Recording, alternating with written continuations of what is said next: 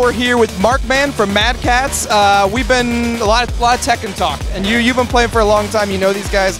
What has everyone been saying about the game now that they have a chance to play it?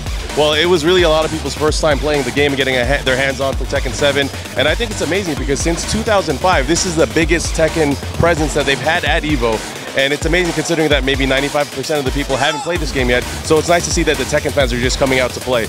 And the tournament has been going well. It's on time, which I'm glad because this is the first time they were running it on arcade architecture. So I think it just says a lot about the event itself, how great and the logistics are, but also about the fans. The fans are really passionate about the game. I love it a lot. It's made for tournament, like the mechanics, like rage arts. It's really good. I think that the movement's a lot different from the past Tekken, but I think it's a good thing because it's not as hard as the past Tekken, so a lot more people can play it. But at the same time, they were able to maintain like the level of like skill that's required for you to actually win.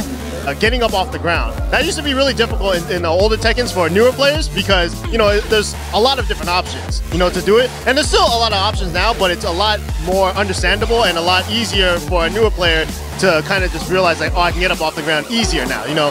I think the most surprising thing that people are going to see is the variety. I think it really just makes it easier, more fun, and more appealing with the inclusion of rage arts, power crushes, and the slow motion.